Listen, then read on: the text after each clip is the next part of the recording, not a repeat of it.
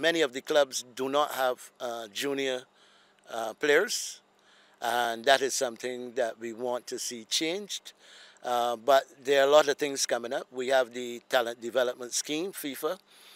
We also have a program with the peace, national peace program in the communities. I think that these will make some differences, but we want to see the results in the short term.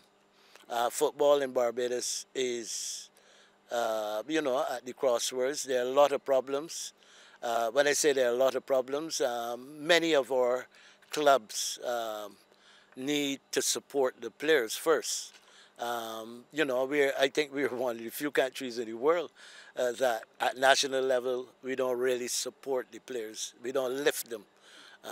We just look at the mistakes and the results. But we need to change things in Barbados, and most of all, the football fraternity in Barbados has to unite. If they don't unite, we will never be able to complete our development as it should.